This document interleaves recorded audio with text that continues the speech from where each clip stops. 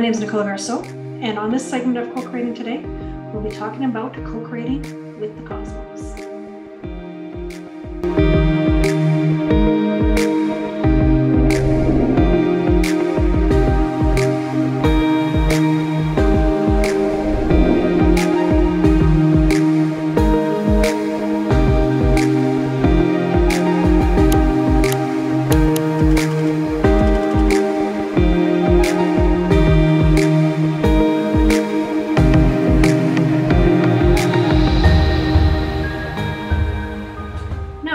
Co-creating with the cosmos. Well, there's a concept of, which is an old atom that definitely rings true, is as above, so below. And when it comes to astrology, planets are always circling the zodiac, 24/7, never stops.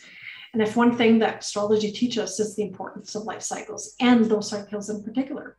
Some cycles are longer than others, some extremely fast, like a lunar cycle, for example. Longest cycle, Pluto, taking over 200 and some years to transit the zodiac, making that full circle. Now, as planets make circles around the zodiac, they're having conversations with each other.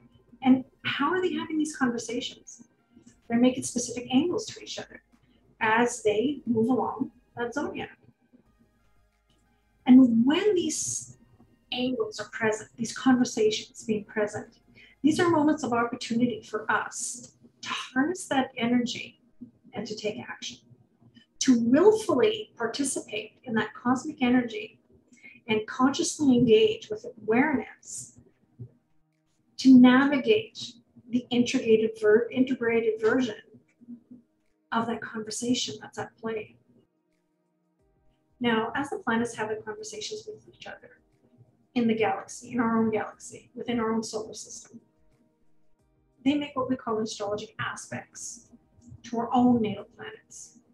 And our own natal planets is what's positioned within our birth chart.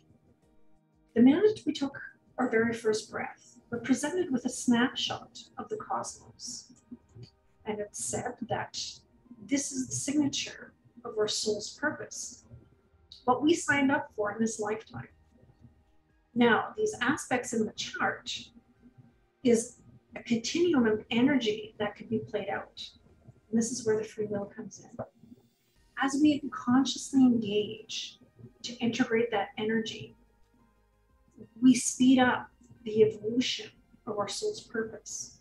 And by understanding the cosmic energy that's playing out within the cosmos at any given point in time, and how that affects our own personal chart as well as the collective, we are then co-creating with the universe, consciously engaging within cosmic energy to fulfill our own personal destiny.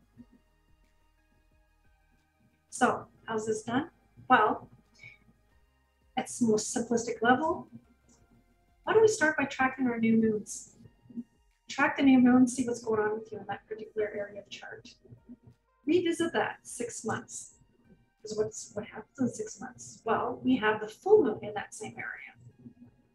So if we have a new moon, for example, in Taurus, 6 months later in fall, we'll have the full moon. And those two scenarios are intrinsically connected. That theme's playing out because at full moon, something has to be acknowledged, ended, or adjusted. There's a culmination of what has occurred. And during the different phases of that lunar cycle, we see the evolvement.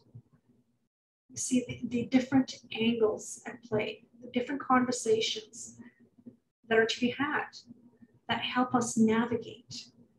And that ultimately is what our birth chart is. It's a roadmap for us as a human species, embodying the spirit and the soul within us to navigate. So if we start by that, Mercury retrogrades is another one. Just track the degrees. The Mercury retrograde coming up, this one will be in Libra.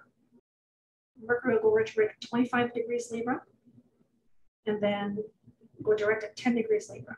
If you pay attention to those degrees within a retrograde season as a whole, so I'm talking about the post-shadow period, when Mercury first enters retrograde, and then officially goes direct, and then retraces back in steps and hits that same degree, and then moves forward, and then journeys along that path once again, and leads up to that degree yet again. Taking note and just taking part of those two simple things, you'll notice without question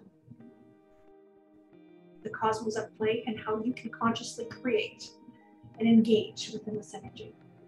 So I hope this video has been of use to you, and it helps you have a better understanding of what co-creating with the cosmos is actually about. And the key to astrology and to co-creating is awareness. Awareness is so key.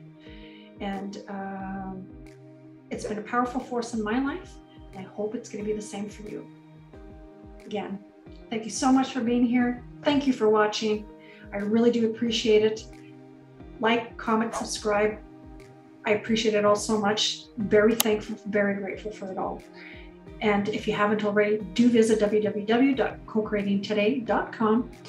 And when it comes to your own astrological journey, there's great tools there to assist you and to help you to get better understanding, better grasping of all that concept and that language, which is ultimately what astrology is, language of the cosmos.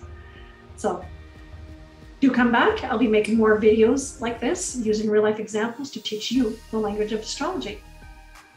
Thanks for being here.